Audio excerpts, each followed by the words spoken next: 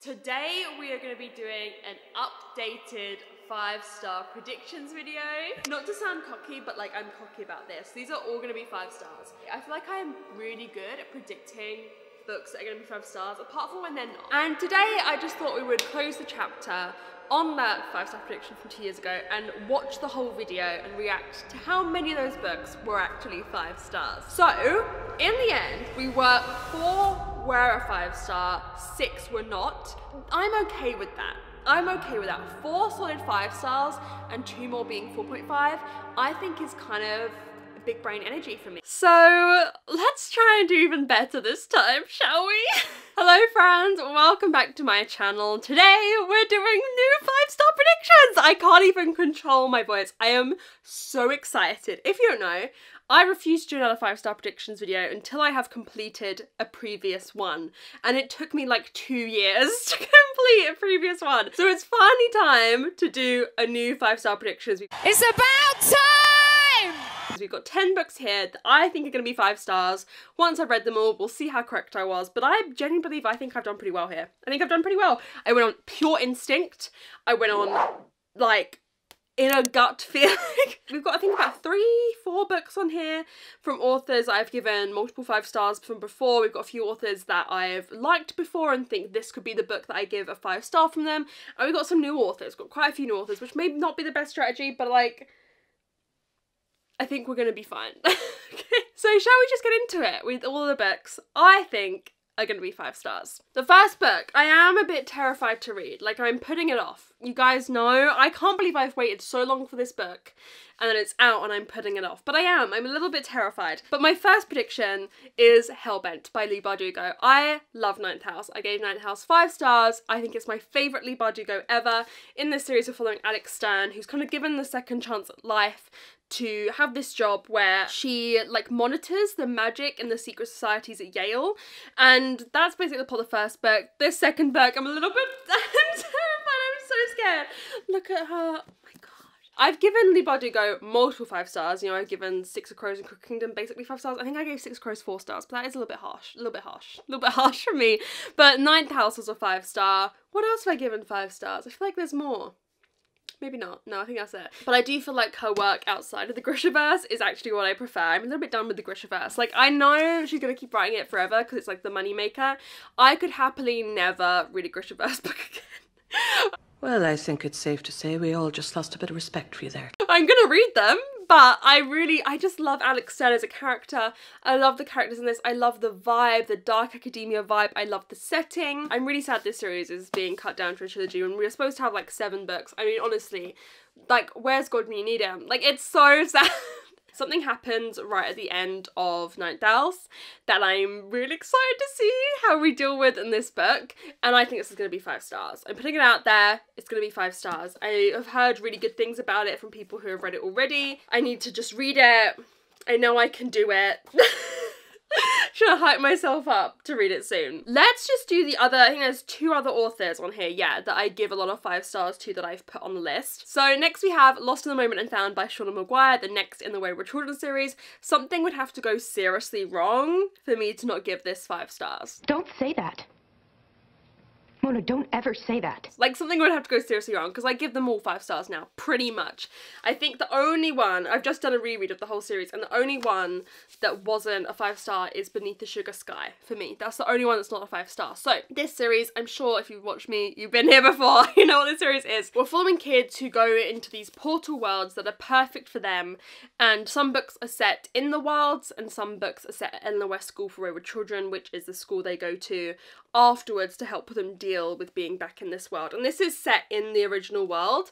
I haven't really even read the synopsis. I don't really want to know what's about. I think we're following Antsy, aren't we? Yes, we're following Antsy, whose world is like the place where lost things go, and she can find lost things really well, as we've met her in the last book for the first time. I've heard this one is very heavy. I know that there are trigger warnings at the start for child abuse, and so I've been hesitant to read it. I want to be in the right headspace when I read it, but I think it is going to be a 5-star. And then next on the list is another author that I have given multiple 5 stars. If this one is a 5-star, they cement themselves as one of my favourite authors of all time, and that is In the Lives of Puppets by TJ Klune. Now, I am a bit nervous for this one because I've heard from people who love TJ Klune's other books. I haven't loved this one as much, but I mean, it's gorgeous. So I think it is going to be a 5-star. I just know we're following a family of like puppets / robots in these trees in this book. There's like a hidden family and they give away their location accidentally and they want to rescue one of each other, basically. Like one of them is like taken away and they want to rescue him. You know, TJ Klune's books are always very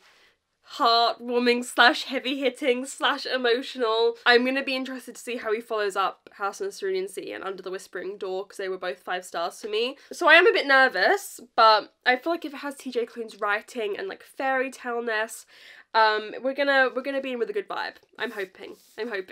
Then we've got an author that I have read from before but haven't given 5 stars, but I feel like this is gonna be the book that I give 5 stars, and that is My Best Friend's Exorcism by Grady Hendrix. This is set in the 80s, it's horror, and one of the girlies gets a devil inside her and they have to exorcise her, basically. My favourite of horror is camp, right? I've discovered this. I just like the campy stuff. I like the ridiculous stuff. It's camp! It's camp! I don't know what to tell you. And Grady Hendrix is that. I did enjoy it. I really enjoyed, what's it called?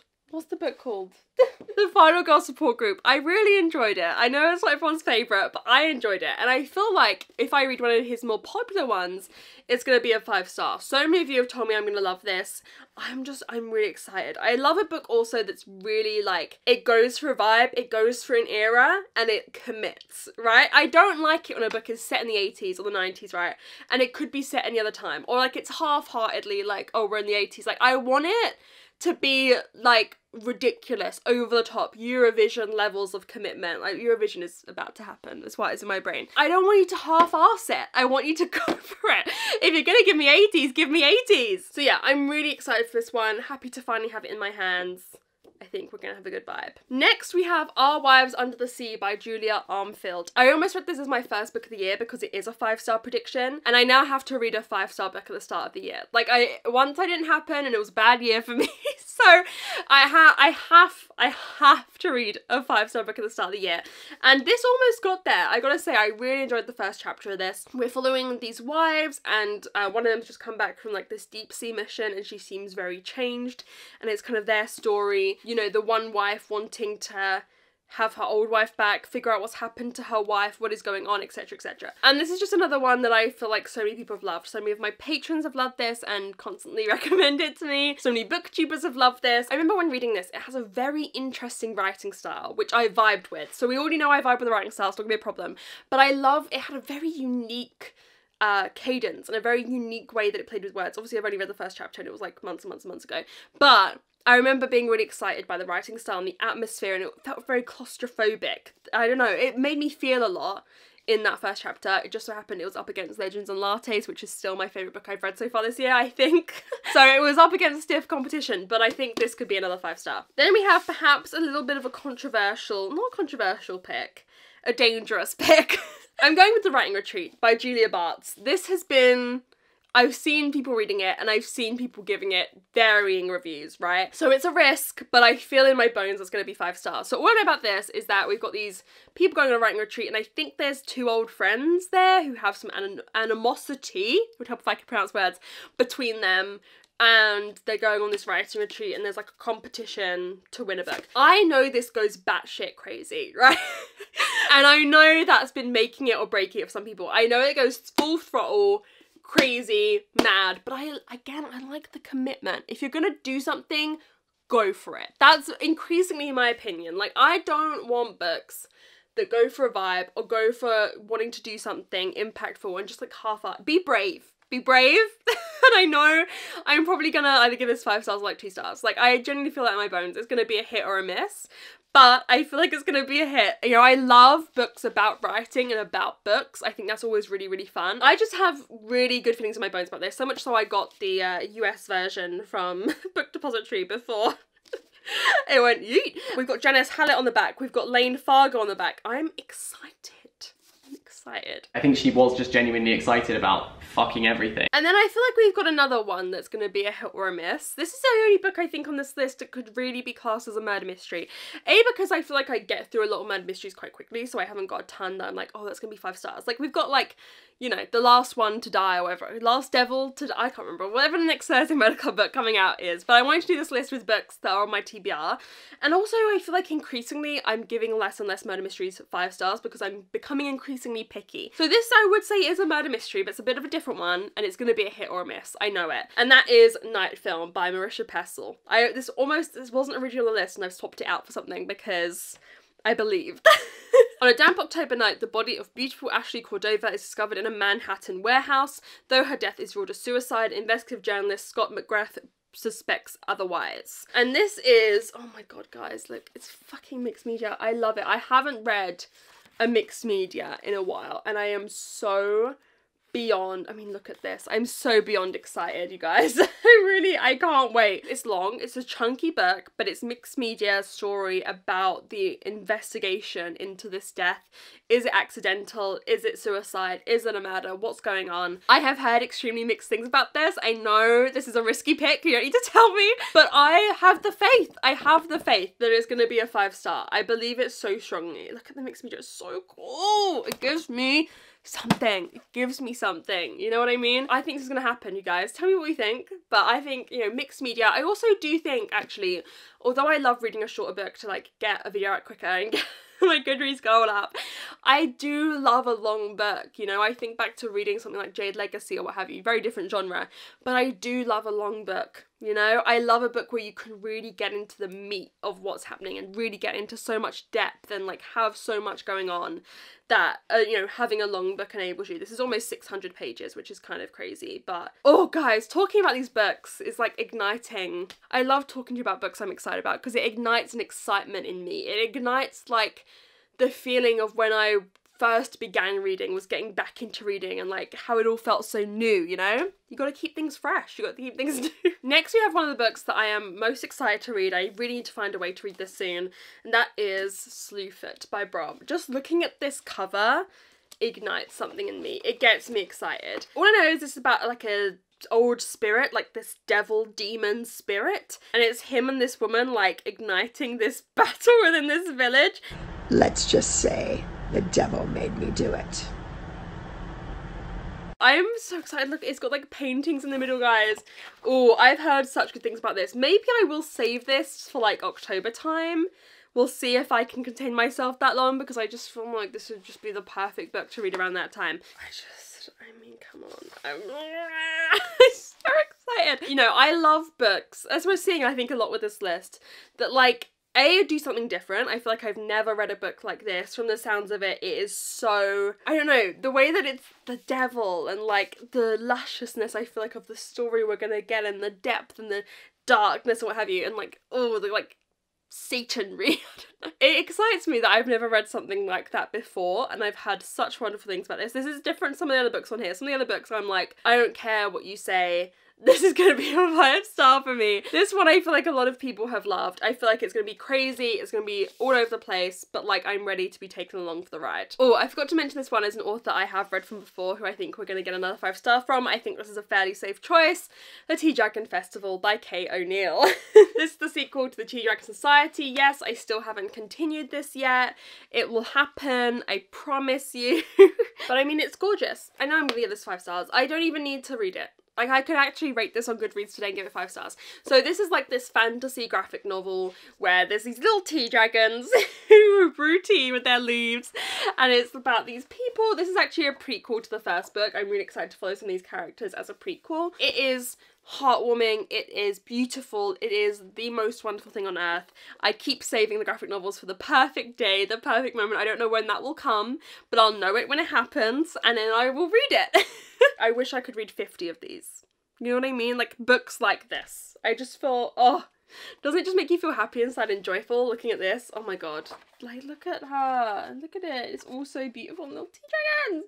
Ah, that's so cute. So yes, this is a safe pick. It's going to be 5 stars. And then my final pick is one that you guys, if you've been on my channel a long time, you'll know. I always say, oh, this is one of those books that I want to read so bad, but I can't fit it into videos. Which, first of all, I've had enough of people complaining. Why does she say that, right? I like making videos, okay? I have fun making videos. Sometimes certain books just slip through the cracks and I don't fit them in certain videos.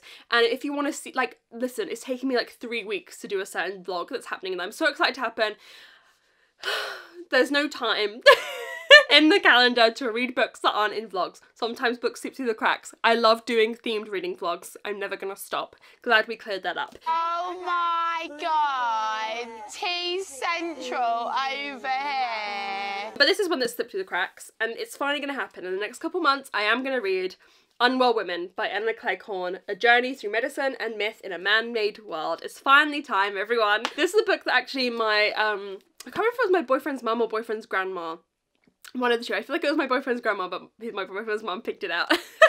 They got me for Christmas one year and I'd never heard of it, and I've talked about this so much. I like non-fiction about women. I get upset when I go into Waterstones and there's not a non-fiction section. There's like world history, British history, true crime. There's not a women section. I just want a women section. All I want to read non-fiction about is women. And why have you not separated that into a section? So anyways, yeah, this is a non-fiction book kind of discussing women and medicine and how a lot of like health and perceptions of health and women's health has been ignored, and perceptions of health and understanding of medicine is typically from a male point of view throughout history, and that's something that really interests me, and we're finally going to be reading it. I want to read more non-fiction. I always say that. Maybe we'll begin. Maybe we'll begin, but yeah, we're gonna be reading this soon and I'm just really excited. Really excited. Okay, so those are my 5-star predictions. My 10, this is so heavy, my 10 5-star predictions. Hopefully I will read these all fairly quickly. Please let me know which of these you think I'm gonna be successful with. Do you think all of them are gonna be 5 stars? Because I do. I think they're all going to be 5 stars. I have to put this down now. I'm so sorry. Looking at that stack, I am feeling so good about my chances of success. I'm not even kidding you. I feel so positive and confident that so many of those are going to be 5 stars. So let's have fun. Let's read these books. Let's do it quicker than in 2 years. And then we can make another one, because I love making 5-star predictions. It gets me excited and I'm serious about it. I take this seriously, guys. This is a serious endeavour, okay? So yeah, if you got to the end of the video, what should we comment? Comment a flower emoji, because I feel like let's summon spring, because in the UK spring keeps appearing and then ducking away and it gets all grey and rainy again. So I'm fed up. Like, I want spring, I want summer, I want fun weather. So help me summon it by lots of nice spring flowers in the comments.